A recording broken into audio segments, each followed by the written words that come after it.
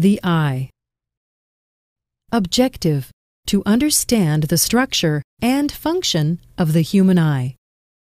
How are we able to see the things around us? The eyes are the sense organs that help in seeing things around us. They are spherical in structure and located in sockets of the skull called orbits. Now let's look at the different parts of our eye that help in vision. The eyeball is composed of 3 layers: outer sclera, middle choroid, and inner retina. The sclera is the outer white layer. The anterior part of the sclera has a circular area called cornea, through which light enters the eye. Choroid, the middle layer, is vascular and continues with the ciliary body and with the iris in front of the eye. The color of the eye refers to the color of the iris. In the middle of the iris, there is a small opening called the pupil. Muscles of the iris adjust the size of the pupil to regulate the amount of light that enters the eye. In dim light, the pupil becomes large so that more light can enter the eye.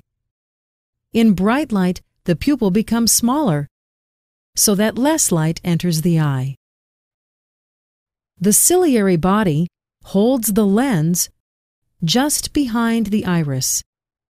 The muscles attached to the lens change its shape to help you adjust your eye's focus to see near or distant objects. The ability of the eye lens to adjust focal length is called accommodation. The lens, along with the ciliary body, divides the inner cavity of the eyeball into 2 chambers: aqueous chamber in front and vitreous chamber behind. These chambers are filled with watery fluid and give shape to the eye and help in refract the light rays to the retina. The inner retina contains 2 types of photoreceptor cells, rods and cones. The fovea, or yellow spot, lies at the back of the eye, at center of the eyeball. It contains the maximum number of photoreceptor cells, and particularly the cones. Just below the fovea is the blind spot. The optic nerves leave the eye, and from this point there are no photoreceptor cells. This is the point of no vision. Mechanism of vision.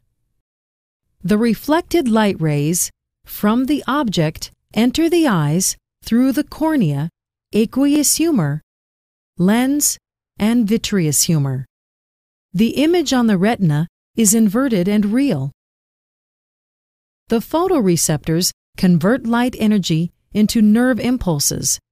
Optic nerve carries these impulses to the central nervous system.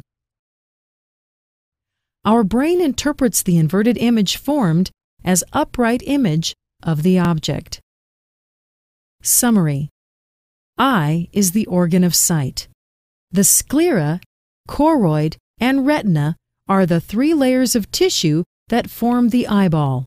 Eye is specialized for receiving and responding to light.